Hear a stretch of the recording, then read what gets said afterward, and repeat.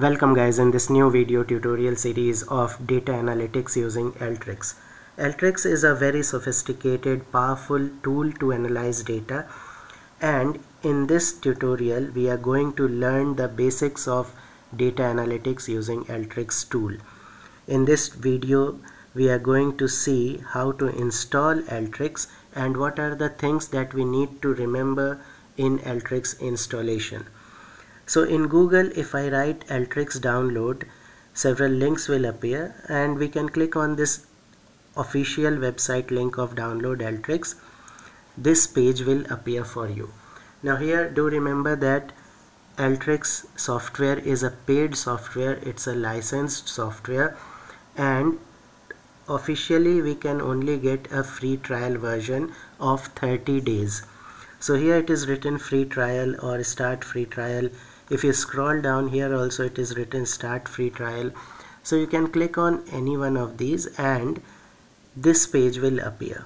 If you see here, there are two versions, Designer Desktop Trial and Designer Cloud powered by Trifecta Trial, and both these versions are for 30 days only. So I'll go for this Designer Desktop Trial.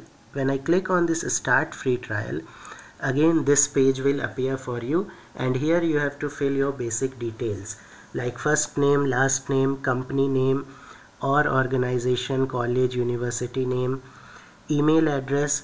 Do remember that email address has to be the official email address or the domain name of your organization or college. You can't use personal email address here like gmail.com and all that. Then phone number, then role. You can select any role from these prescribed given roles.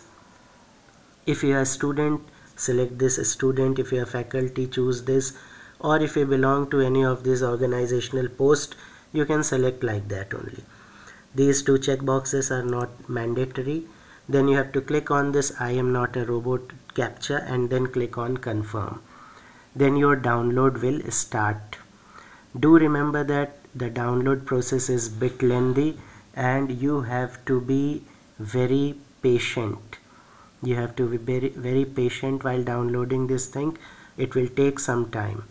And again, Alteryx software works with your Mac ID.